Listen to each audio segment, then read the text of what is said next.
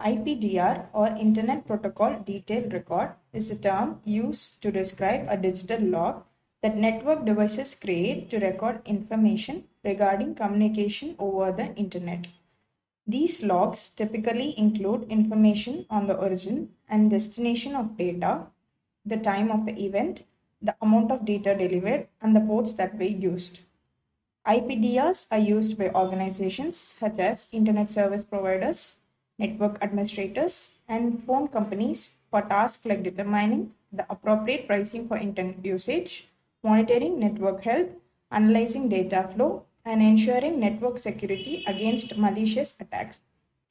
For the purpose of comprehending and monitoring network traffic, IPDRs are crucial. They support us in identifying patterns and trends in internet usage, identifying any unusual or suspicious activity, and ensuring that all users are abiding by the site's terms of service. Consider them as large data sets that we can explore to learn more about the network's operations. We can improve the network's performance, dependability, and security by analyzing this data. Internet service providers use IPDR data for a variety of purposes in the real world. They utilize it to manage quality of service, monitor network performance, appropriately bill customers, and ensure they are abiding by all legal requirements. For internet service providers to ensure compliance with legal requirements, run their networks efficiently, and give their customers excellent service. These records are like indispensable tools. IPDR records are essential for billing since they provide ISPs with a comprehensive view of the customer's online activity. ISPs can ensure that the customers are charged fairly for the usage by closely monitoring things like the amount of data a user uses, how long they spend online, and what they do, such as browse or stream. This makes it possible to guarantee that everyone pays fairly for the internet service they use, which benefits both users and ISPs. IPDR data is used by ISPs to closely monitor current events occurring on their networks.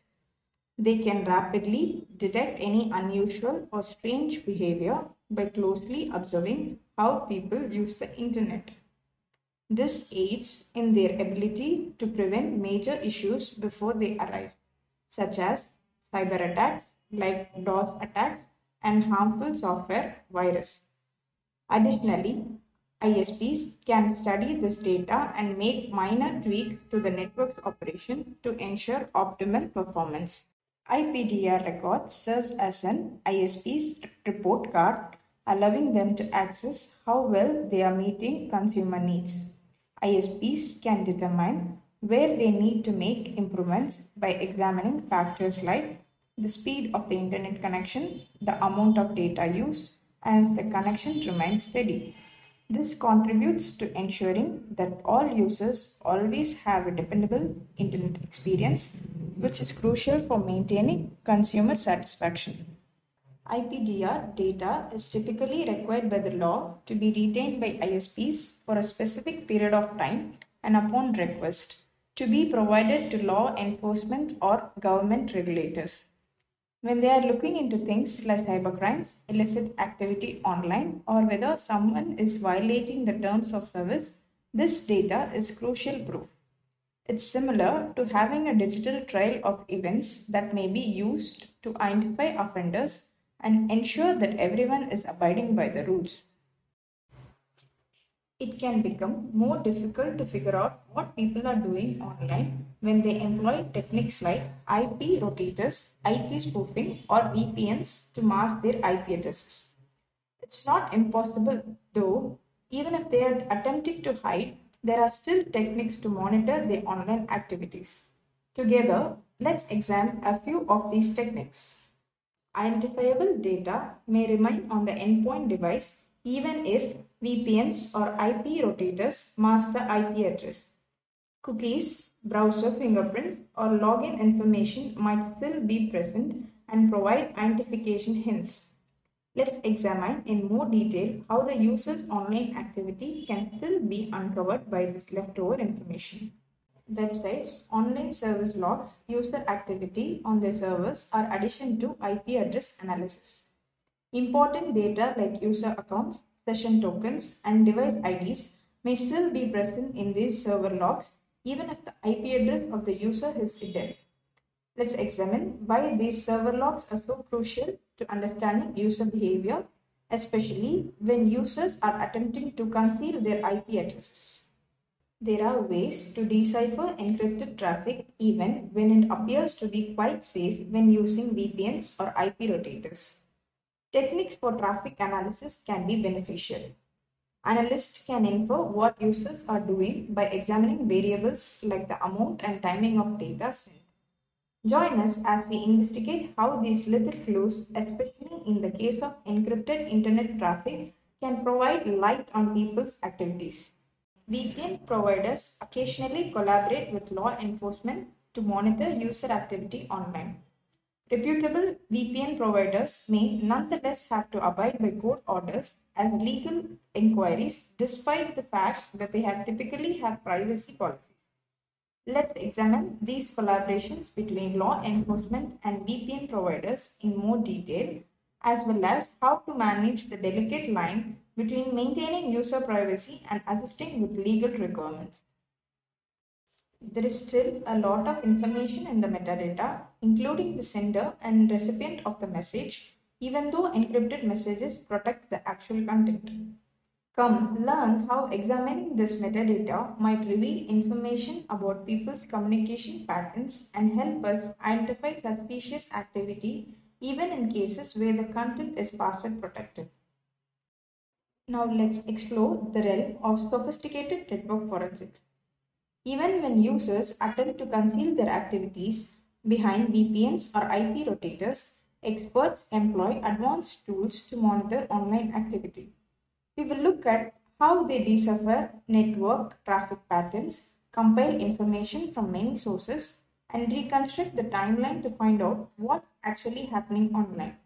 It's similar to deciphering a mystery only using facts rather than hints.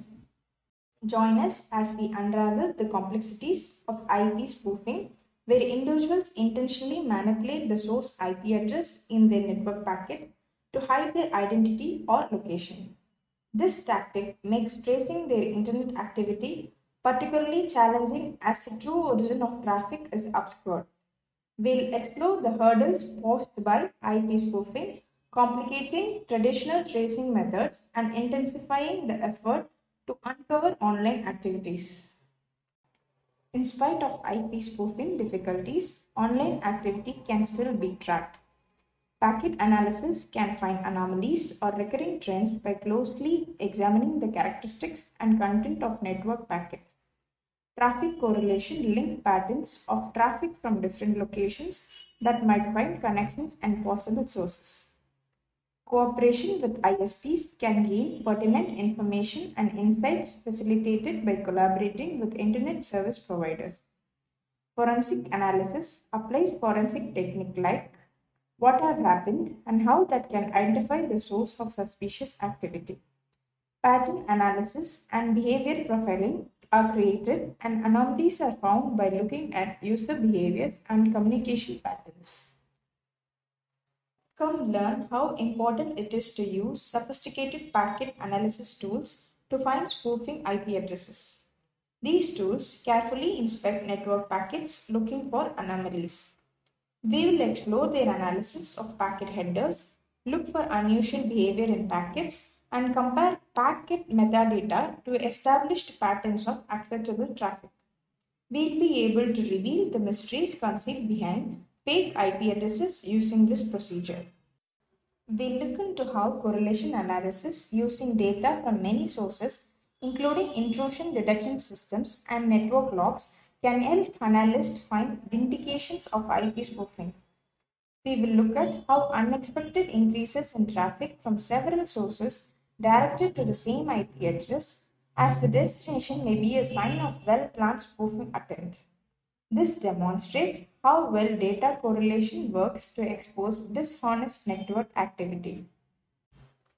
In order to trace spoofing IP traffic back to its source, like cooperation between law enforcement agencies, network security experts, and internet service providers works are crucial because they have access to traffic data and network infrastructures. ISPs are vital in identifying the source of questionable traffic.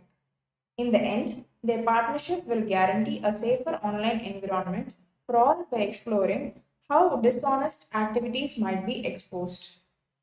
We will explore the field of forensic analysis, where professionals painstakingly examine digital data and network records to piece together the timeline of events. Through this procedure, we'll examine how these professionals identify the attacker behind IP spoofing assaults, explore the complex field of forensic analysis, and learn how crucial it is to apprehend cybercriminals. Do you know how important forensic analysis help for legal proceedings? To recreate timelines, specialists carefully examine digital evidences such as network and system logs. We will see how these specialists identify the culprit behind IP spoofing assaults through this procedure.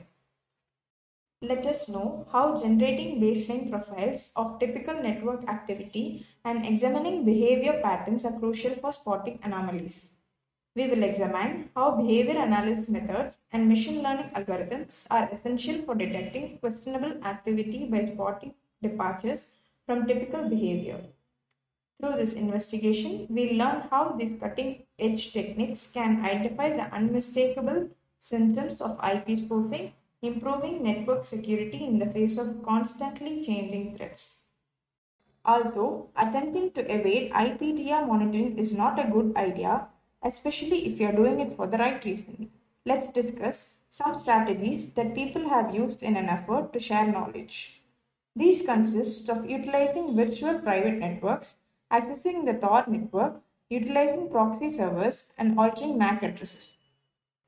Did we mention the methods people use to evade IPDR tracking? Well, at least we now know that they are fallible. Still, some of them are able to leave behind hints. Here's how the individuals in charge of those tracking technologies might realize this and respond to users who attempt to evade trafficking. Proxy servers sometimes notice funny patterns in the traffic that could mean someone's using proxy server. So they might block access to those servers or keep a close watch on the traffic to see if anything seems fishy. Even though Tor network tries to keep things secret, there are ways to spot its special traffic patterns. So those tracking systems might pick up on those patterns and start digging deeper. They might try to block connections to Tor or keep an eye out for signs that someone's using it. Virtual private networks and proxy servers are making certain suspicious traffic patterns. So these systems might know those patterns and take action like blocking VPN connections or watching VPN usage closely. Changing MAC addresses might seem sneaky, but sometimes there are other ways to figure out who is who. So those tracking systems might use some tricks to see if MAC addresses have been messed with or keep an eye out for any weird stuff happening on the network. So basically, while these tricks might give a bit of privacy, they are not foolproof. There is always a chance someone might get caught. It's important to know the risk and remember that those tracking systems are always trying to stay ahead and catch anyone trying to dodge tracking. Tor's multi-node routing helps to offer anonymity, but it's not totally untraceable. By examining traffic patterns and connecting to Tor entry and exit nodes, network administrators can still identify instances of Tor usage. Come investigate how some IPDR systems detect traffic coming from Tor nodes using list of Tor exit nodes.